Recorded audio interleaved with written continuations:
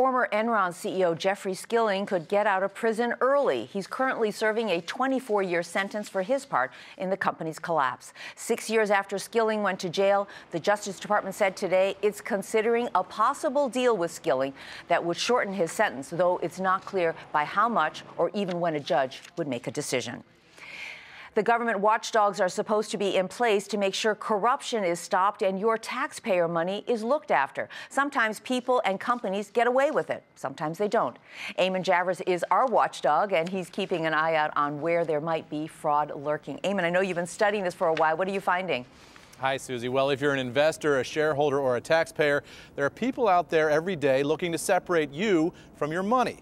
And now we're going to tell you who they are, bringing you the latest in alleged scams, frauds, and abuse. Think of it as a regular reminder to watch your money. This week, we've got two stories that could have affected you if you've got a mortgage or if you pay federal taxes. Just today, for example, the Consumer Financial Protection Bureau announced 4 enforcement actions to end what it said were improper kickbacks paid by mortgage brokers to mortgage lenders. The proposals would require 4 national insurance companies to pay $15 million in penalties.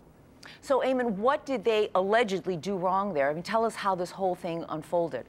Well, the CFPB says the insurance firms provided kickbacks to lenders by purchasing what were essentially worthless reinsurance that was designed to make a profit for those lenders. And that could have inflated the cost that homeowners paid in their mortgages every month. One of the firms, Genworth U.S. Mortgage Insurance, said it will pay $4.5 million. And the firm said it agreed to settle so we can, quote, focus our resources on working with customers. And here's a case where taxpayers were allegedly paying for something they never should have been paying for in the first place. The Department of Justice announced that Floor Hanfeld LLC has agreed to pay $1.1 million to settle allegations that it used federal taxpayer funds to pay for lobbying. The government says that Floor, an energy contractor, misused Department of Energy funds that were supposed to train first responders at a federal nuclear site.